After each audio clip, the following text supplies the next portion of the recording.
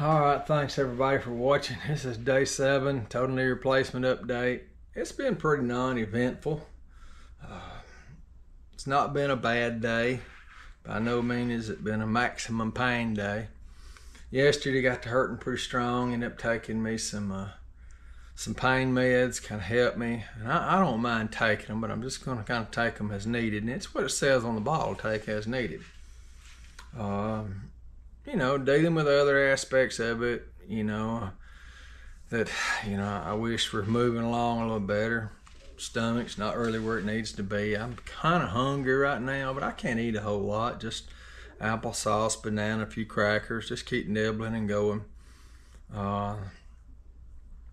But what wife and I's going to do now, we're watching Holiday Inn with Fred Astaire and Bing Crosby, one of my favorite movies. We were watching it and enjoying it, and I said, hey baby, I got to stop and go in there and do a 7-day update. I said, I'll make a real short one to get back in here, and we'll sit back in here and watch this movie.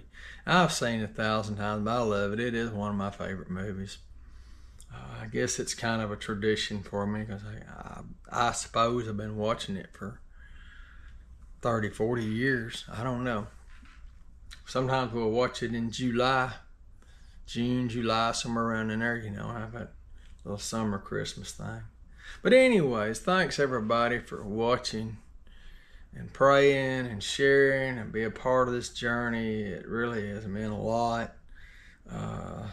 Those that are kind of following this thing, thanks for commenting.